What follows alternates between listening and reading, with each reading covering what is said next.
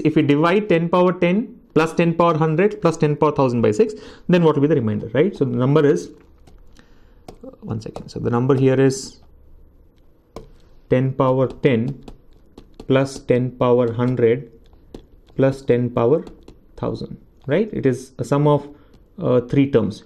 This has to be divided by 6. What is going to be the remainder is the question here, right?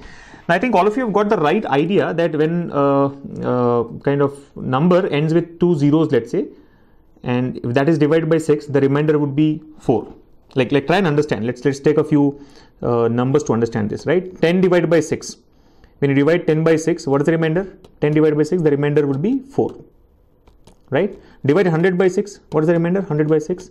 See, 96 is divisible by 6, remainder is 4 again, right? How about 1000? Divide 1000 by 6. What happens when you divide 1000 by 6? What will be the remainder?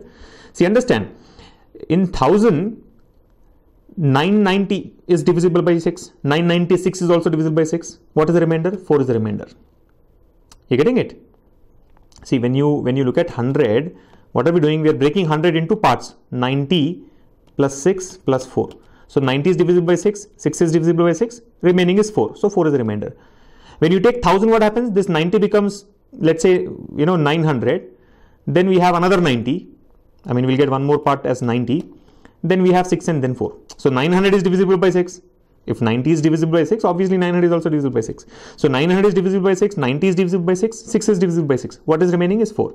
Similarly, when you have, let's say, 10,000, what happens? In this, 9,990 is divisible by 6. Yes or no? Then there is 1 6. See, what the point is, always 10 is left out. Out of 10,000, I can say 9,990 is divisible by 6. What is remaining is 10. Out of 10 again, 6 is divisible. What is remaining is 4. Are you able to follow? Similarly, if you have, let's say, 1 lakh, right? The number is 1 lakh and you're dividing it by 6, right? You're trying to divide 1 lakh by 6. What happens? In this 1 lakh, 99,990 is divisible by 6. There won't be any remainder. The remainder would be 0. You're getting it? 99,990 is divisible by 6 because 90,000 is divisible by 6, 9,000 is divisible by 6, 900 is divisible by 6, 90 is divisible by 6. What is left out? 10. 10 is left out. And when you divide 10 by 6, what will be the remainder? The remainder will be 4. You're getting it? So the point is, when you have a number which has got 2 zeros at the end, right? I mean, not 2 zeros, basically. You look at 100, 1000, 10,000, 1 lakh and so on. You'll always get the remainder as 4. Now, the simple thing that to be done here is 10 power 10 will have how many zeros? 10 zeros, right? Let's split this now. This can be taken as 10 power 10 divided by 6 plus 10 power 100 divided by 6 plus 10 power 1000 divided by 6. You're getting it? We are splitting each of the terms. What will be the remainder in 10 power 10 divided by 6? The remainder will be 4, right? 10 power 100 divided by 6, the remainder will be 4. 10 power 1000 divided by 6, the remainder is going to be 4. Yes or no? In each of these cases, we'll get the remainder as 4.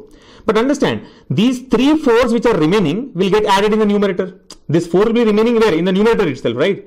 Out of 10 power 10, 10 power 10 is what? 10 zeros. So 9999999990 is divisible by 6. Out of that extra 10, 1 6 is divisible, 4 is remaining.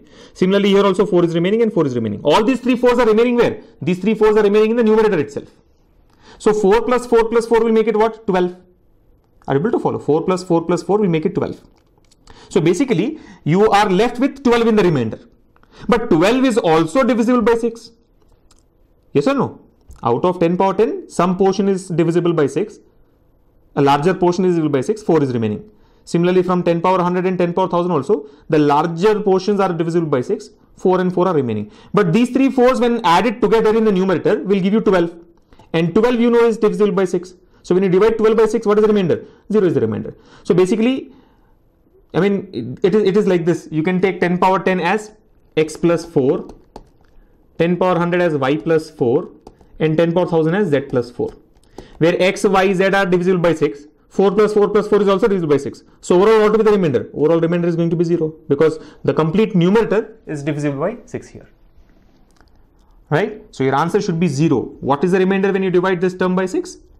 It will be 0.